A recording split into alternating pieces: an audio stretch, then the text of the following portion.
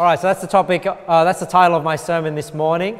The title of my sermon is The Evidence of Salvation. The Evidence of Salvation. There's a lot of wrong ideas out there, and I'm hoping this sermon will correct some of those ideas. If even in yourself you may have some wrong ideas on how you judge whether you are saved or how you judge whether somebody else is saved. Obviously that is impossible because you cannot see their heart. But a lot of people doubt their own salvation because of the wrong reasons, and that's what I'm hoping to clear up in this sermon this morning. So the part I want to focus on in 1 John 5 that we read through is in verse 13. This is one of the passages we use when we go out soul winning. These things have I written unto you that believe on the name of the Son of God, that ye may know that ye have eternal life, and that ye may believe on the name of the Son of God. You know, when we go out soul winning, a lot of Catholics and a lot of Orthodox people do not know that this verse is in the Bible. And they've been taught their whole life that you cannot know whether or not you're going to heaven. You ask them, do you know for sure you're going to heaven? And they'll say, well, nobody can know. Right? Nobody can, only God knows whether or not I'll be in heaven when I die. But the Bible says, and we show them this passage, did you know that the Bible says that one of the reasons why John is writing this passage in 1 John 5 is he says, hey, these things have I written unto you that believe on the name of the Son of God. So if you believe on the name of the Son of God, you believe on Jesus Christ, he's saying here, hey, you can know that you have eternal life. You can know. Not just God can know, not just, nobody can know. No, he's saying, no, that you may know that you have eternal life. And that you may believe on the name of the Son of God. So the Bible gives us that assurance that not only God knows who is saved, but we can know that we are saved. And that is a blessed thing because, if God loves us, if God wants us to be his children, he communicated with us, why would he not want us to know that we're saved? Why would he want to leave us in a state where we're wondering, will God still send me to hell? Have I earned God's grace? Am I going to heaven? Am I going to be with God when I die? I mean, what sort of God would put his children in that situation if he loves them? He'd want them to know. And that's why we can know. We can have that assurance. So we have that assurance because we believe on Jesus Christ. But then people ask the question, and usually incorrectly because they're judging salvation by the wrong reasons. Then they'll ask the question, well, how do I know that I truly believe? Right? That's what they'll say. So they'll say, okay, I know that I'm saved because I believe on the Lord Jesus Christ. They need to have faith on Jesus Christ. But then people ask the question, and this is where the wrong teaching starts to come in, right? Because when they talk about the evidence of salvation, they're really talking about the evidence of faith. What's going to happen? What's the evidence going to show when somebody actually truly believes? So it makes people ask themselves the question. It makes them doubt their salvation because I think I believe. And they say, well, how do I know I truly believe? And this is where the wrong teaching starts to come in. So I'm going to go through 5 wrong ways people judge their own salvation. And this is also 5 reasons why people doubt their salvation for the wrong reasons. Right? 5 wrong reasons why people doubt their salvation. So the first one is circumstances. Now, what do I mean by circumstances? I'm talking about the events either leading up to the point you get saved or maybe the circumstances after you get saved. Some people might say something like this. They might say, I don't think I believed the right way. I don't know if you've ever heard that before, but I've had people say that to me, I believe, but did I do it right? They think that there's these certain specific actions that have to take place, before you, and that means that you believed correctly. But this is not how it works, right? There is no, is there a right and wrong way to believe? You either believe or you don't. It's not that there's a right way to get there. But people say this because they're referring, right, to the events leading up to that point of belief. But what I want you to know this morning is it doesn't matter how you get to the point of belief. All that matters for salvation is that you do believe. Right? How you get there. Everyone gets there different ways. Right? If you think about people's testimonies, when you hear about somebody's testimony, that's how they came to saving faith by putting their faith on Jesus Christ, but their testimony is explaining all the different circumstances that led to that point where they finally decided, you know what, I'm going to put my faith on Jesus. And that might be, you know, you watched something here, or you spoke to somebody, or you went to an event, you went to church, or you met this person and met that person, and you read this, and it's all these different circumstances, but ultimately we all get saved the same way. And the way you can think of it is, in 1 John, Jesus says, I am the door. By me, if any man enter in, he shall be saved, and shall go in and out and find pasture. So if you think of salvation like walking through a door, I mean, you know, it's like here. Today you came to church and you walked through a door to get into this building. And you guys all came from different parts. You know, you maybe, you know, some people got a lift and some people drove themselves. Some people came late, right? But they still came through the door. So you think of salvation, hey, some people come different ways. Some people come later in life, right? Some people come early in life. But how you get to the door doesn't matter.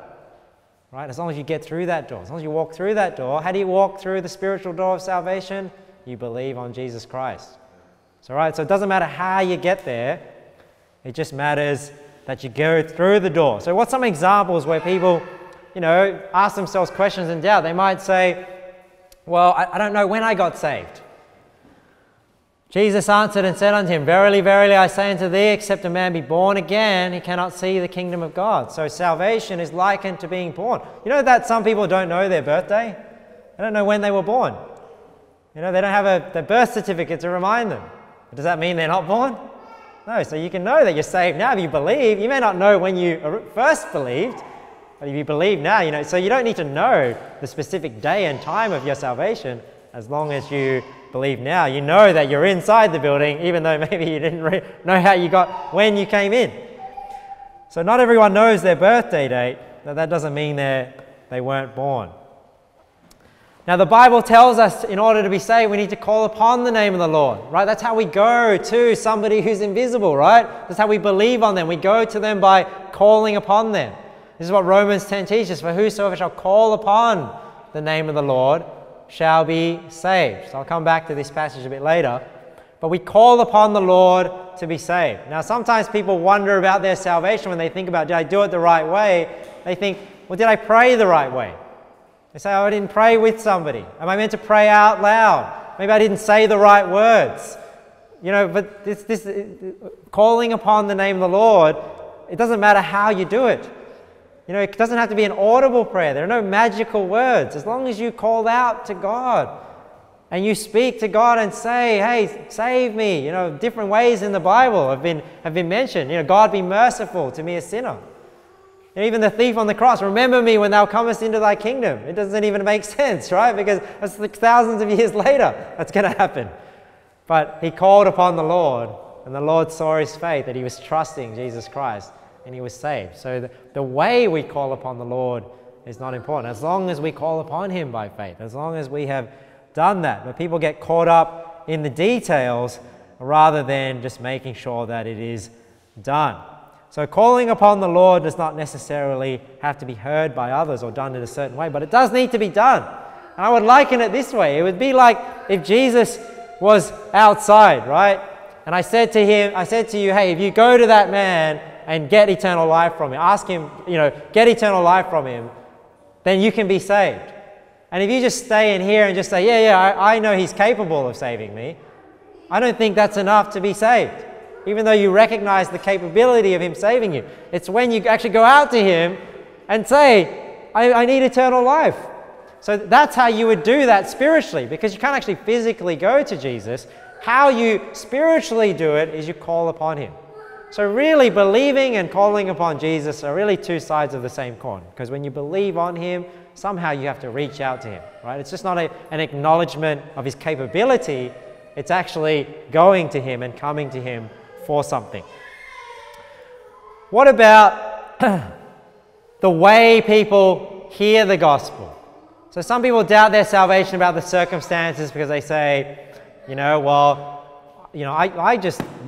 didn't have somebody preach it to me, or I didn't walk down an aisle and get saved, and I didn't, all this different circumstances. They might say, well, watched a video on YouTube, you know, that I was browsing on YouTube and something came up and it led me to this video and then I got to this video and then there was a plan of salvation and then I got saved. That's how I understood it. And they're like, well, am I saved? Because can you get saved through a video? Doesn't somebody need to preach it to you? Because doesn't the Bible say, you know, whosoever shall call upon the name of the Lord shall be saved? How then shall they call on him in whom they have not believed? How shall they believe in him of whom they have not heard? And how shall they hear without a preacher? And they're like, well, nobody physically came to me and preached to me. So people wonder about that as well, because they're saved through media. Can you get saved through media? I believe so. I believe it's possible to get saved through media. However you hear the gospel, you know, maybe you got it from watching a video, listening to audio, maybe you read it on a website. Maybe you read a gospel tract, and that's what spoke to you. So people ask, like, do I believe gospel tracts can reap somebody? Is it possible for a gospel tract to reap somebody? I believe it's possible. I believe when people read it, as long as it's got God's word in there, God's word is speaking to them even as they read it. And somebody had to create that tract. So that's why I believe that's, you know, without a preacher, is because God uses us to get the word out there. But I believe there are ways, different ways people can be reaped, even though some are more effective than others. Now, somebody might say, well, tracts don't talk, you know, websites don't talk. Or like, you know, maybe you're reading a book and it's like, well, the book doesn't talk. Well, I would challenge that idea, because I do think the Bible does mention that even though things are written, they are speaking to you when you read them. In 2 Peter 3, it says here in verse 15, an account that the long-suffering of our Lord is salvation, even as our beloved brother Paul, also according to the wisdom given unto him, hath written unto you. So you see how he's referring back to Paul's epistles. And you should always note this passage, because sometimes when you talk to Muslims believe that Christianity was just like something that was taken off by Paul, right? But in 2 Peter 3, we see here that the Apostle Peter, which was one of the 12, right? Because they believe like Jesus was a Muslim, taught his disciples Islam, but then Paul came along later after Jesus had died and rose again and then changed Christianity to what it is today. But we see here that an epistle written by Peter actually is acknowledging Paul's writings as scripture and saying, hey, God has revealed this unto him, this wisdom given unto him, hath written unto you. Also in all his epistles, look at this, speaking in them of these things, in which are some things hard to be understood, which they that are unlearned and unstable wrest, as they do also the other scriptures, unto their own destruction. So that's why I believe even in written form, I think it requires people like us to create that media and get that media out there. But I do believe it's possible for somebody to get saved by reading something. Now you might ask the question, well, if somebody can just get saved by reading a gospel tract, why don't we just like send Australia Post out and just like, you know, deliver all the gospel tracts, and then that's how we can be more effective. Well, just because I believe it's possible for somebody to read a gospel tract and get reaped, that doesn't mean I believe that that's the most effective way for somebody to hear the gospel, right? So there are more effective ways for people to hear the gospel, and that's why we go out and engage them. Why? Because the Bible says there is none that understandeth. There is none that seeketh after God. You know, generally when people just get something that they have to read, maybe they put it aside, or they throw it in the trash, they don't read it. But if somebody knocks on their door, that might be the trigger that says, you know what, I'm going to pay attention because somebody's come to my door to talk to me, or somebody's approached me and asked me about this. So it gets them thinking about it. That's why people sometimes say, oh, you know, like, they say, oh, I remember once we went soul winning and a guy said, you know, you don't have to go out here and you know, talk to people. You know, we live in the information age. If people want to find out about how to find God, how to be saved, they'll look it up on the internet. And then I said to him, well, you weren't thinking about it before I spoke to you today. You know, like, so people aren't just, generally, this is the truth, right?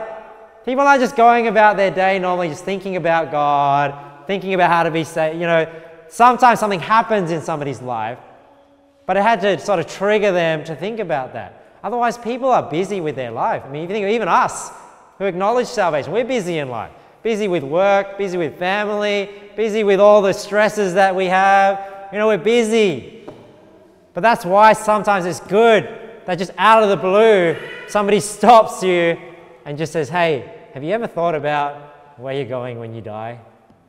And that's why it's more effective to go out there and preach the gospel, because that's our job, to try and persuade people. We're giving them another chance to try and believe and be convinced. So we want to be as effective as possible. That's why we have to be wise as serpents and harmless as doves. So yeah, while we could just rain down tracts from helicopters, that'll probably just upset people, and it's littering as well. But that's not the most effective way to get a message across. So we need to think about engaging people, and that's why I like to go talk to them. Now the Bible says here in Jude 22 and 23, and of some have compassion. Look at this, making a difference. So you see how when you talk to people and you engage them, just think about in your own life. If somebody did not bring it up to you, didn't that make a difference? It altered the course of your eternity because somebody did something about it. Somebody made the effort, created that content, reached out to you, went out there, knocked on your door. Man, it made a difference. That's why we're not Calvinists here. We don't believe God's just pulling all the strings and no matter what it's just all planned out. No, when you go out and you preach the gospel, you make a difference to somebody's life. And you could go out there and somebody is on their way to hell, and because of your encounter with them and the Bible that you preach to them, now they're going to heaven.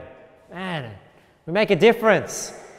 That's why we want to be as effective as we can. Don't just go soul winning with a blasé attitude and just think I'm just going through the motions, because that may be that's like another opportunity when you speak to that person to change their mind. And you want to change their mind for the better, not for the worse. Right? Don't push them further away from salvation. You want to bring them closer to salvation. So we really need to consider how we go about soul winning. I know it's, you can't always control somebody's reaction, but you want to do the best you can. Others, save with fear, pulling them out of the fire. Hating even the garment spotted by the flesh. So that's the first one. The first one was circumstances. It's different events leading up to people's salvation. People wonder, did I do it the right way? Like we all came here different ways. As long as you walk through that door, as long as you believe. Number 2 is emotion. Emotion. People judge their salvation by how they feel. They'll say something like this, but I didn't feel any different when I got saved. Man, hey, neither did I. I got saved in my apartment, after a gospel rally. I remember the preacher asked me when I wanted to pray with him, and I said, no, I'll think about it a bit more. I went home, read a gospel tract, and then I decided, you know what, I'm going to call upon the Lord. So I remember I was in my apartment that I shared with my brother that night in 2005, and that's when I got saved. And, there wasn't any rushing mighty wind coming through the house. I wasn't just overflowed with tears and just I was just broken. No, I just the same. I didn't feel any different. But you know what changed? My faith. I believed something different that night. And that's what made the difference. So some people say, I didn't feel any different. I shouldn't, I watch these videos and people are bawling their eyes out and they're all broken and they're down at the altar and, some people are just emotional, some people don't. So some people, you may or may not have a great emotional experience before or after you call upon the Lord. Personally, for me, it was just an intellectual decision for me rather than an emotional one. Some people are driven by emotion. And that's not necessarily a bad thing, because like I said, it doesn't matter how you get to the door, as long as when you get there, you believe on Jesus Christ. Some people, it's because of an emotional reason they get to that door. But if they walk through it through faith, they're still saved. Now, there are preachers out there are people out there that put a lot of emphasis on sorrow and conviction, like how you have to feel before you get saved, and you have to be broken and all that. Now, I agree to a certain extent in the sense that it can be more effective, easier for somebody to get saved the more broken they are. Why? Because the Bible says here in James 4, it says in other places as well, but he giveth more grace. Wherefore he saith, God resisteth the proud, but giveth grace unto the humble. So for those that are humble and more broken, generally people that acknowledge the extent of their sinfulness, it's easier for them to get saved than somebody that doesn't think, they think they're all right. They think they can make it. They think they can bridge that gap themselves. It's not somebody that's necessarily going to get saved easily. So we need to be humbled and realize that we are sinners before God.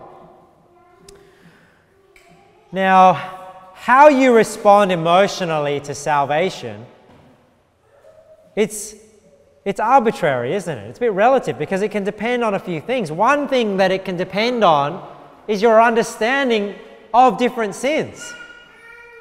You see, in Romans 7, Paul writes here, "What shall we say then? Is the law sin? God forbid. Nay, I had not known sin, but by the law. For I had not known lust, except the law had said, Thou shalt not covet." Now, sometimes the guilt that you feel is just sometimes to the extent of your knowledge. Because as you grow in your faith and you grow in knowledge of the different commandments and the standard by which God wants us to live, you start to learn how more sinful you are. So isn't it interesting in this Christian life, as you grow in your faith, you do not actually get more confident in yourself. You actually depend more on God because you learn more about how sinful you are. So that's why maybe sometimes when somebody just gets saved, they acknowledge they're a sinner, but they don't feel so bad about it because they don't know the extent to which their sin is deserving of punishment. But as they grow in their faith, their conviction and their contrition grows. Because why? Their knowledge of what is expected of them grows as well. So that's one thing it can depend on. The other thing is, it can depend on the type of sins in your life or the amount of sin in your life. Now, some people are more sinful than others. And if you're more sinful, generally you may have more of an emotional response. Luke 7, this is a story of the woman who washed Jesus' feet with her tears. It says here, one of the Pharisees desired him that he would eat with him. And he went into the Pharisee's house and sat down to meat. And behold, a woman in the city, which was a sinner, when she knew that Jesus sat at meat in the Pharisee's house, brought an alabaster box of ointment and stood at his feet behind him. Look at this, weeping. She's very emotional, isn't she? Began to wash his feet with tears, and did wipe them with the hairs of her head, and kissed his feet, and anointed them with the ointment. Now when the Pharisee which had bidden him, had asked to invite him over for something to eat, him saw this woman, he spake within himself. So this is not something that he spoke out loud. Right? This is just something he's thinking in his heart, but Jesus knows his thoughts. This man, if he were a prophet, so you can see here that he's obviously doubting of Jesus, who Jesus is, would have known who and what manner of woman this is that toucheth him, for she is a sinner. Maybe she was a prostitute, who knows, right? But I'm guessing she was a prostitute, right? So the people think, oh, she's a prostitute, she's fornicated, she's unclean. And Jesus answering said unto him, Simon, I have somewhat to say unto thee. So it's interesting. This shows Jesus' deity. Like, it's only if you're God can you know what somebody's thinking. I have somewhat to say unto thee. And he saith, Master, say on. There was a certain creditor which had two debtors. The one owed 500 pence and the other 50. So if you think about it, a pence in these days is a day's earnings, right? So we're not talking about 1 cent. This is like 500 days of work as opposed to 50 days of work. And when they had nothing to pay, so both of them are unable to pay this debt, he frankly forgave them both. That's a picture of salvation, right? Because different people have different amounts of sins, but through faith in Jesus Christ, Jesus paid for all sin. Doesn't matter how much sin you had, it's all paid for by the creditor. Is it? Creditor. Yep. He frankly forgave them both. Tell me, therefore, look at this, which of them will love him most? Simon answered and said, I suppose that he to whom he forgave most. And he said unto him, Thou hast rightly judged. And he turned to the woman and said unto Simon, Seest thou this woman? I entered into thine house. Thou gavest me no water for my feet, but she hath washed my feet with her tears and wiped them with the hairs of her head. Thou gavest me no kiss, but this woman, since the time I came in, hath not ceased to kiss my feet. My head with oil thou didst not anoint, but this woman hath anointed my feet with ointment. Wherefore I say unto thee, her sins, which are many, are forgiven, for she loved much. But to whom little is forgiven, the same loveth little. And he said unto her, Thy sins are forgiven. So isn't that an interesting thing, that the more sins you have, generally the more you appreciate that you've been forgiven. But also, like I said, as you grow in your Christian life and you realize the extent of your sin, the fact that you still sin every day, that helps you grow in your love for God as well. I'm not saying go out and sin so that you can grow your love. I'm just saying your natural sin every day, that you do and you fall and you're doing what you shouldn't do and you shouldn't, like that struggle that Paul talks about. You should be doing right, but you don't. And the more you dwell on that, you think about that and you think, man, God still loves me, you realize, see, we're so sinful and yet God still loves us. Your love for God will grow. Maybe it's a negative feeling, right? So somebody might say, well, if I'm saved, why am I feeling so negative? Insert negative feeling here. I don't know, whatever that feeling is. You say, oh, if I'm saved, why am I feel this? Why do I feel depressed? Why do I feel this? Or why do I feel anxious or nervous? Or, why do I feel sad all the time? But you see, like, emotions, they're arbitrary and relative. And these are these measures. See, how can you know that you're saved if you can never have a definite point that you've reached it? So if salvation is judged by emotions, then you've got to ask the question, well, how good do you need to feel until you're truly saved? I mean, that's a relative measure, right? Well, what is a good feeling? That's different to different people. So how good do you have to feel until you know that you're saved? If faith is judged by emotion, how long do you need to feel good after you're saved to know that you're saved? These are just it's all arbitrary, right? And I remember I was caught up in that once. I remember telling a friend ages ago, I had to correct myself, saying like, hey, I'm sorry, I told you this is wrong. Or I said, if you're saved, you have different feelings. You feel something or you desire something different. I'll get onto that one in a moment. But no, it's arbitrary. Now, obviously the gospel is good news, so you would expect that people are positive about it. But how positive they are and how long they're positive about it depends on their situation. Depends on things happening in their life. So if you say, if I'm saved, why am I feeling so, whatever, a negative feeling?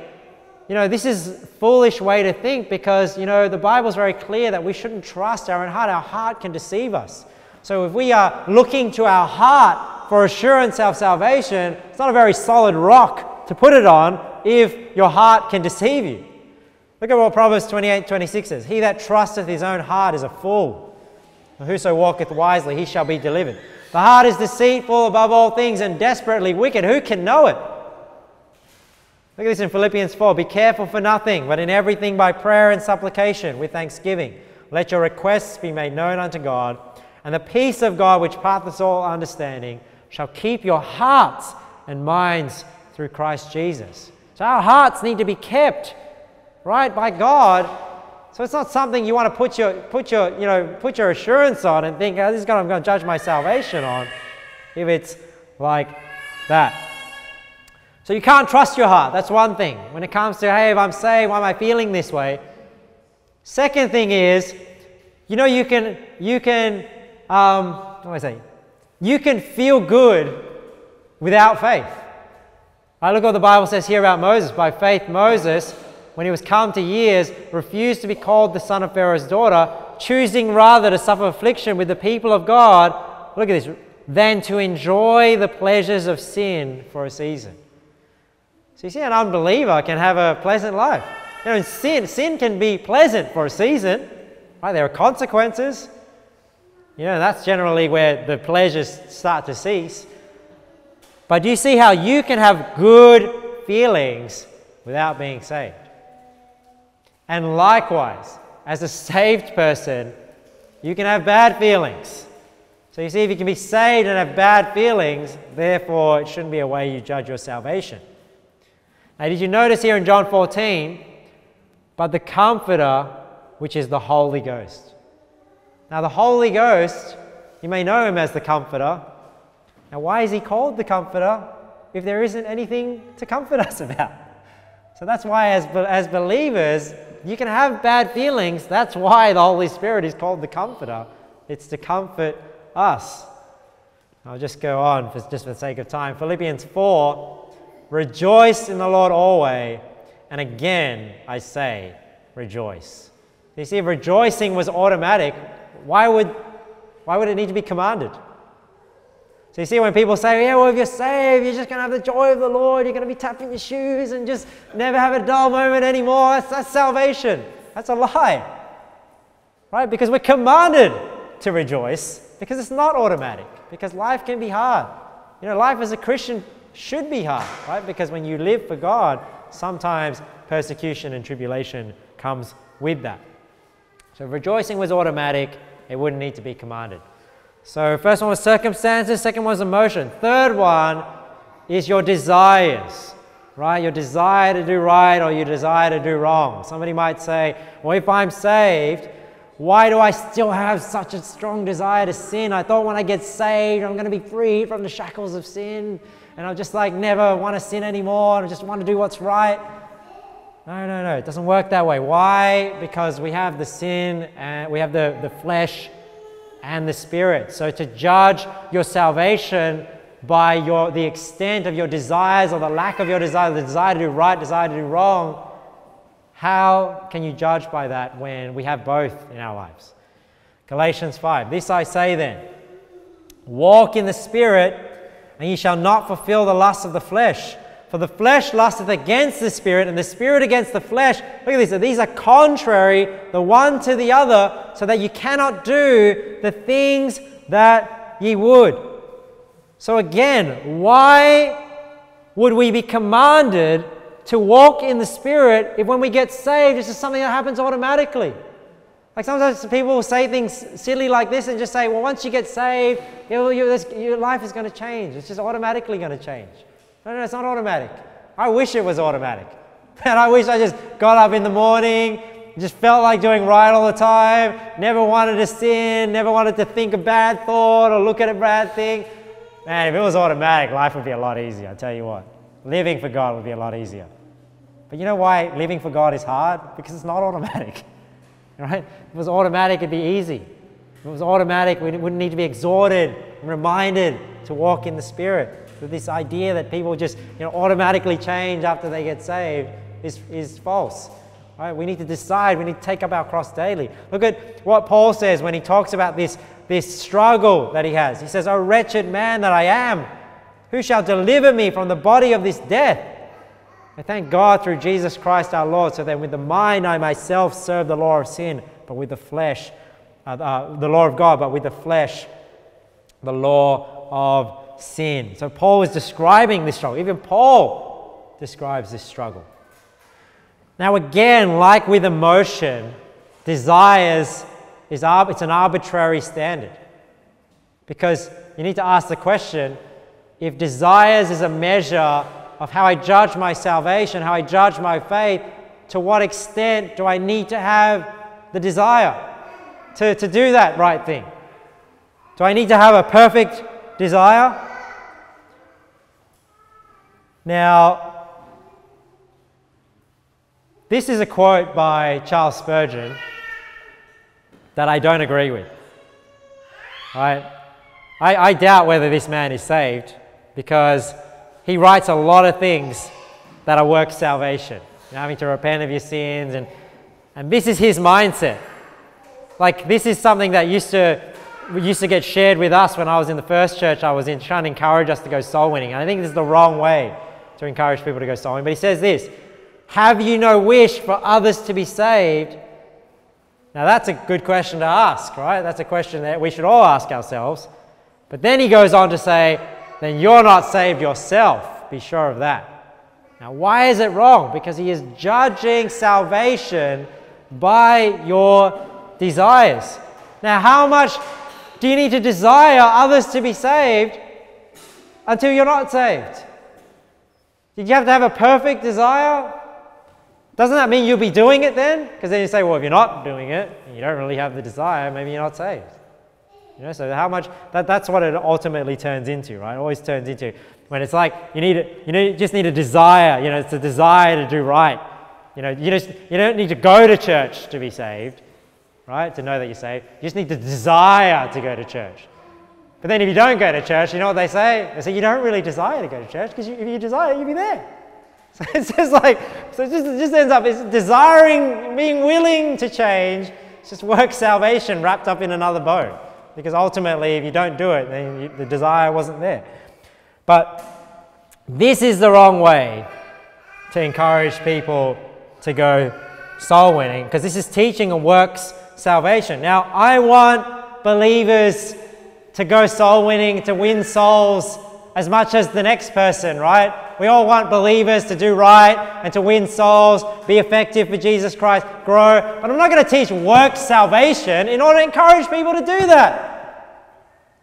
You know, you don't teach people false doctrine, teach people works salvation, make them doubt their salvation just to get them to go soul winning. You don't blackmail them with hell and teach them the wrong doctrines to get them to do spiritual things. Right? They need to do it for the right reasons, with the right doctrine. So we don't lay a foundation that is wrong. And then you have a whole bunch of people in church. Yeah, when you're in church, you feel saved. And then when you're out of church, oh man, maybe I'm not saved. And if you ever have that thought in this church, then you need to learn this. You need to learn the right doctrine. Know why you are saved. And some people lie. You know, they tell this lie like, oh, when I got saved, I lost all desire to sin. Yeah, that's such a lie. Because you know what? If you get saved and you lose all desire to sin, you know what would happen? You wouldn't sin anymore. But because the Bible says here, the reason why you sin is because you have a desire to sin. Every man is tempted when he is drawn away of his own lust and enticed. Then when lust hath conceived, it bringeth forth sin. So lust is that desire, right? And when sin, when it is finished, bringeth forth death. So do you see that if somebody says, well, when I got saved, I just lost all desire to sin. Are they saying that they're sinless? Right? Because the reason why we sin is because we have desires to sin. So if somebody admits they're a sinner, yet it says they have no desire to sin, they're lying. Right? Because the reason why they sin is because the desire is there. And if they say they have no sin, what does the Bible say? If we say that we have no sin, we deceive ourselves. And the person that acknowledges they have sin and yet thinks they have no desire to sin is deceived, deceiving themselves. And the truth is not in us. Right? So recognizing that sin is wrong does not mean that you have no desire to do it anymore. Because we all have the flesh, we all have the desire to do wrong, even though we can recognize that it is wrong to do. Now, number 4 is works. This is kind of tied in with the desires, right? Works is not how we judge our faith. Do we have true faith only when we have works? And again, you've got to ask the question. If somebody says, have I done enough good works to be saved? Well, what is the standard? If you're judging faith by works, what is the standard? How much works do you need? And people try and use verses to support this idea that if you have true faith, you're going to have works. And they use James 2, and they misinterpret James 2 because they contradict it with Romans 4. I'm just thinking of this now in my head. I actually don't have it in my sermon. I should have put that in there. But people go to James 2 and say faith without works is dead. And what they don't understand is James 2 is your faith in the eyes of men. How you show your faith to men. Yeah, if you want to show your faith to another person, there needs to be works there, right? Because they can't see your faith. But Romans 4 teaches that you don't show your faith to God by works, right? That's why it says, Abraham, if you are justified by works, he hath whereof to glory, but not before God. Because God can see our faith. So they're misunderstanding James 2. But they'll turn to other passages like Matthew 7, and they'll say, oh, you know, the Bible says you shall know them by their fruits. And they say, oh, these fruits are your works, and this is how you know you're saved. And the funny thing is, when they go to passages like this in order to try and prove that the evidence of salvation is works, it would ultimately prove that you're not saved if they interpret the passage the way they do. Why? Because it says here, even so, in verse 17, every good tree bringeth forth good fruit. So that's the one they like, right? They say, see, you're saved, you're a good tree, you're going to bring forth good fruit. But a corrupt tree bringeth forth evil fruit. Verse 18, a good tree cannot bring forth evil fruit. Neither can a corrupt tree bring forth good fruit. Every tree that bringeth not forth good fruit is hewn down and cast into the fire. Wherefore by their fruits ye shall know them. So just focus on verse 18. If somebody takes this passage, rather than understanding it as the flesh and the spirit, the new man and the old man, the good tree and the bad tree that we all have, as a saved believer in this life right now, and they take it as the whole Christian.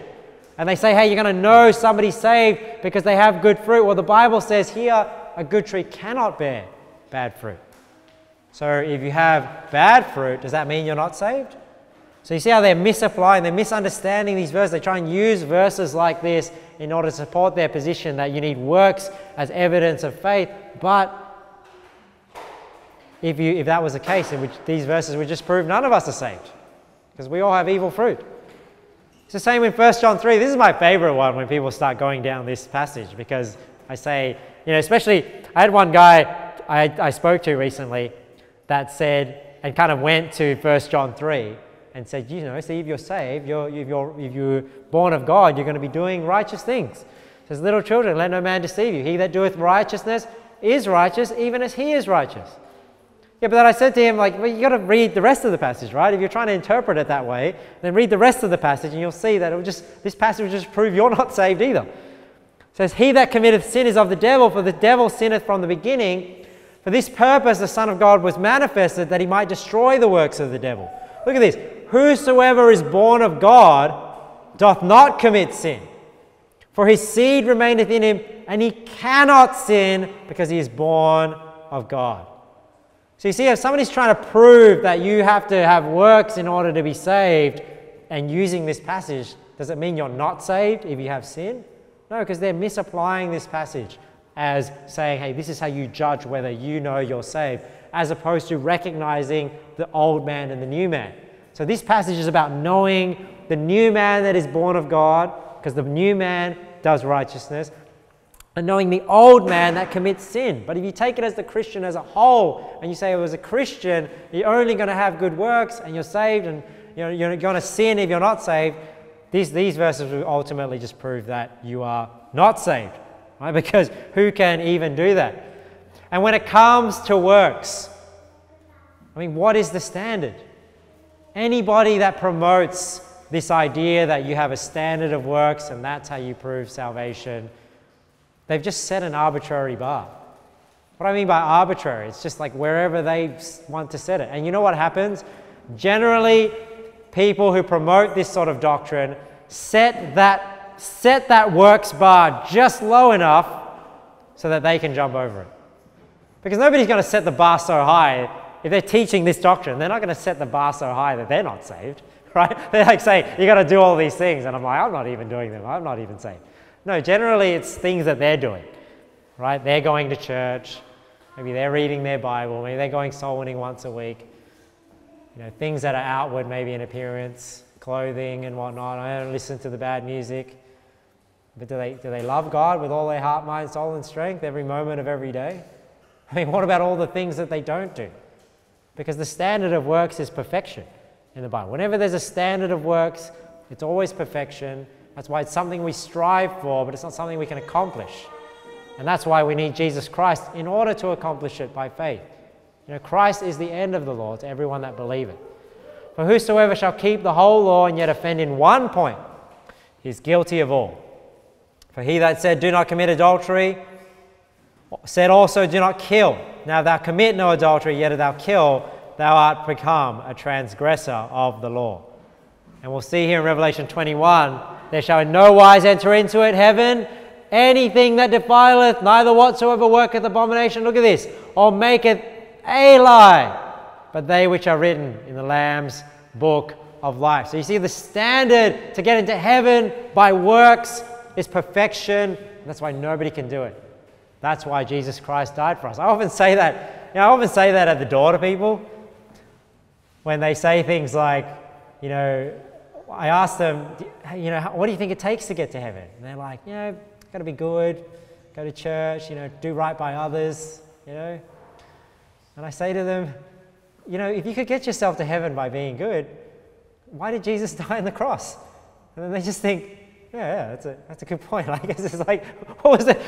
If I could get myself to heaven, God didn't have to come and be a man and live a sinless life and die and go to hell for me and rise and again. It was all pointless. I could get myself there. No, the reason why he came, and he said, if there's any other way, let this cup pass from me, because there was no other way. That's why he died for us. It proves that this is impossible for us to be saved this way. Now, somebody might make the objection and say, well, Victor, if the new man does good works, right, and you are looking to see whether the new man's there, wouldn't it make sense that if somebody's doing good works, then you can judge whether the new man's there, and then you can use works as a measure of whether they're saved? Well, the problem with that is you can only know good works because they're done in faith. Because how many people go to church and they're not saved? Is that a good work? No, that's sin. Why? He that doubteth is damned if he eat, because he eateth not of faith. For whatsoever is not of faith is sin. You know, the Bible says without faith it's impossible to please him.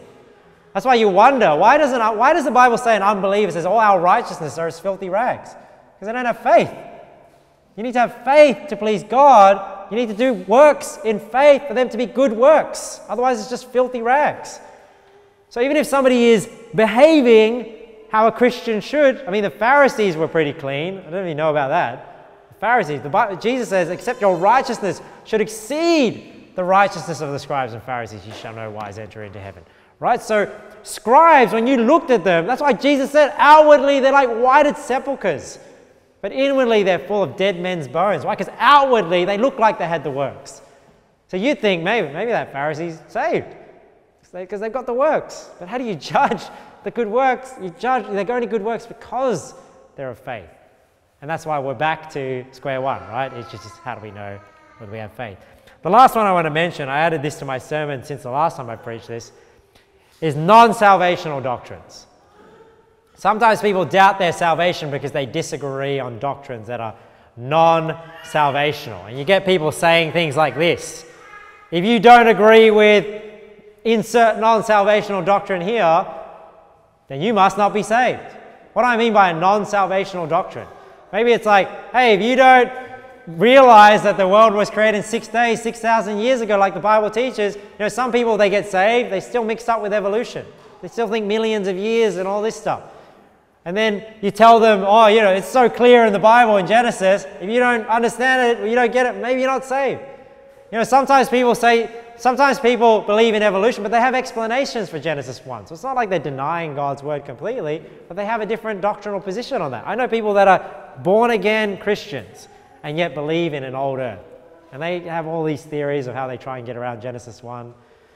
But, you know, I obviously don't agree with it. But I disagree with this statement that there are non-salvational doctrines that determine whether or not you are saved.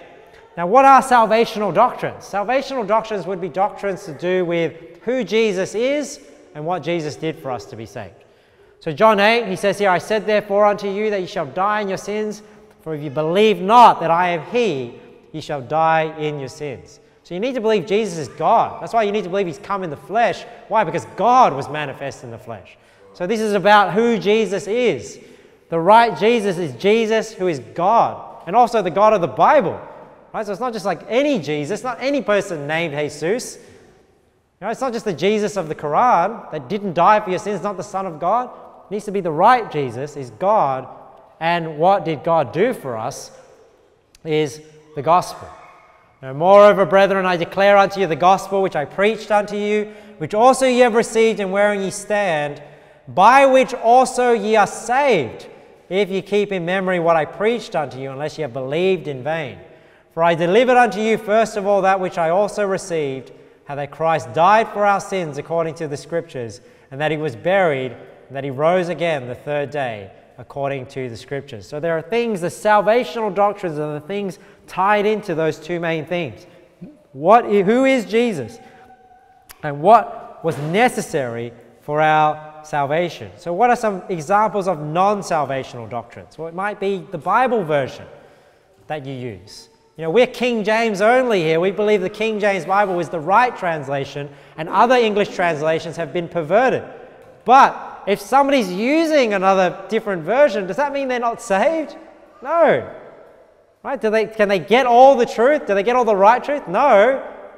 But that doesn't mean they have the wrong Jesus. That doesn't mean they don't understand salvation, what Jesus has done for them. So if they use a different Bible version, you can't make people some people have doubted their salvation because they're like, well, I got saved through an NIV. I got saved hearing, an ESV or a different Bible version.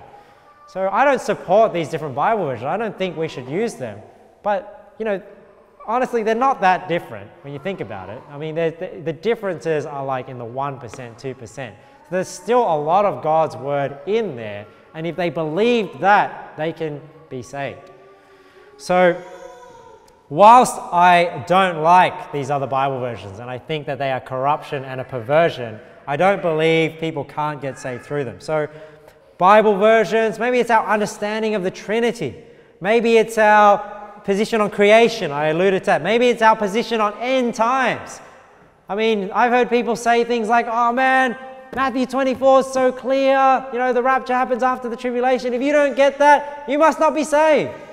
No, you don't judge your salvation by the non-salvational doctrines, because then it raises the question of, how much doctrine do you need to know until you can be saved? I mean, do you need a perfect understanding of the Bible and understand every, revelation of Jesus Christ that is possible to know on this earth, and then only you're saved?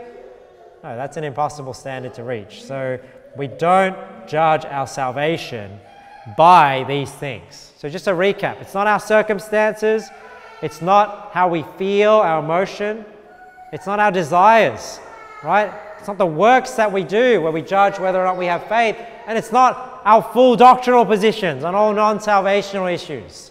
How we dress, whether we have musical instruments in church or not. Heard ones like that before. So what is the evidence? I'll close on this, and hopefully some of you may already know this, but hopefully this is an eye-opener for the rest of you. What is the evidence of faith? How do I know that I believe? And it's a lot more simple than you think. Hebrews 11. Look at what the Bible says here. Now, faith is the substance of things hoped for, the evidence of things not seen. Faith is the evidence. And you might think like, man, why did you just do this big circle just to get back to the beginning? Because sometimes it takes a while to undo all the false teaching. Faith is the evidence. What is not seen? Not seen is salvation. The eternal life is not seen. What is the evidence of that thing that is not seen? It's the faith. So when you ask the question, how do I know I believe? What is the evidence of faith? It's actually an illogical question. Why? Because evidence doesn't have evidence. Does that make sense? Let me give you an analogy. Let's say I'm married, right? You don't see the covenant between me and my wife. What's the evidence that we have a covenant? This, right? So we put on, it's a tradition, right? So it's not biblical, it's not necessarily a Bible thing. It's just tradition. People put on a ring and it represents, it signifies the invisible covenant. That's the evidence of what's not seen. And let's say I asked you, well, what's the evidence of the ring? And you go like, I don't need evidence of the ring because I see the ring. I see the ring, therefore that's the evidence of what I don't see. So you see how it doesn't make sense for me to ask, well, show me the evidence of the evidence.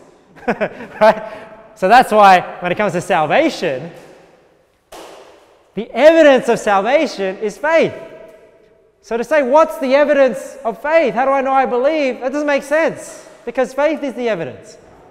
Now, why can faith be evidence? Because you can see your faith. That's why nobody else can judge your salvation, right? I can only, to the best of my ability from what you say, judge whether or not you're saved. But you can see your faith perfectly. Why? Because you see what you believe. That's why God knows you're saved. God can see that you believe on Jesus because God can see your faith. And you can know that you're saved. Why? Because you can see your faith. You know what you believe. And if you believe on Jesus Christ, you can know you have eternal life. That's why the Bible says, these things have I written unto you, that believe on the name of the Son of God. And if you believe on Jesus Christ, you know that you believe. Why? Because you know your thoughts. You know what you're thinking right now. Maybe you're thinking, why is Victor drilling in this point? So I get it. I'm glad you get it. Because I want you to get it. That's why I'm drilling it in. Because this is very important. Because you know why? Because when people doubt their salvation, you know what it does? It like just totally removes their effectiveness as a witness for Jesus Christ. How can you preach the God? How can you give somebody else and say, like, this is how you can know that you're going to heaven? Let me share it with you. When in your own heart you're thinking, man, I don't even know if I'm going to heaven. And that's why you need to know that you're going to heaven, so that when you share it with somebody else, you're not thinking, oh man, I'm so sinful in my life. I don't feel saved right now. I'm not going to give the gospel. Oh, I'm feeling down. Maybe I'm not going to give the gospel. There's all these factors come in of why people don't want to share the gospel. But when you understand this point, and you understand, you can know with 100% surety that you're going to heaven because you can see your faith. If you have the faith, you can know you're going to heaven. It doesn't matter when you go soul winning. It doesn't matter what else is happening in your life, how you feel, what's going on, what your desires are. You can still preach the gospel with power, with confidence, because your confidence is not in you, it's on Jesus Christ, in whom your faith rests. That's why faith is the evidence. That's why you can know you have eternal life, and that you may believe on the name of the Son of God. So the evidence of salvation, it's not circumstances, not emotion, it's not our desire, it's not works, it's not non-salvational doctrines, it's your faith. Faith is the evidence. Evidence doesn't require evidence because you can see your faith. All right, I hope that was a blessing to you. Let's pray. Thank you, Lord. Thank you for the assurance you give us in Jesus Christ. That, Lord, you don't leave us wondering whether we're saved or not. If we believe on him, we can know we believe because we can see our faith. And we can know, therefore, Lord, that we have eternal life. Thank you, Lord, that we can never lose our salvation once we believe on Jesus. That no matter what happens in this life, we'll always be saved if we put our faith on him. And no matter what happens in this life, Lord, we can always preach the glorious truth that we are saved eternally through our faith on Jesus Christ to others. So I pray, Lord, this sermon is internalized by the people here. It's edified the people here. And we thank you for this assurance. We pray in Jesus' name. Amen.